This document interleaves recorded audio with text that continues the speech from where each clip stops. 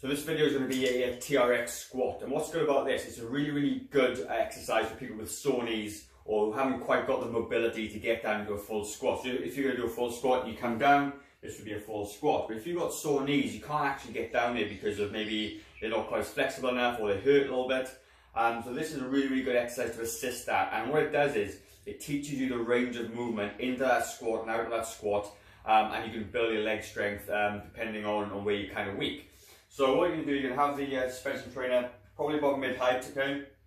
And what you can do, you're going to straighten your arms out. Oops, if you can see that there.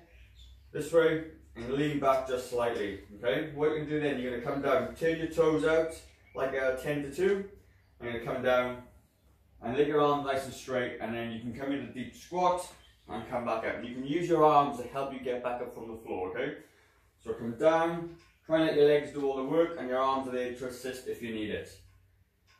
And come back up this way.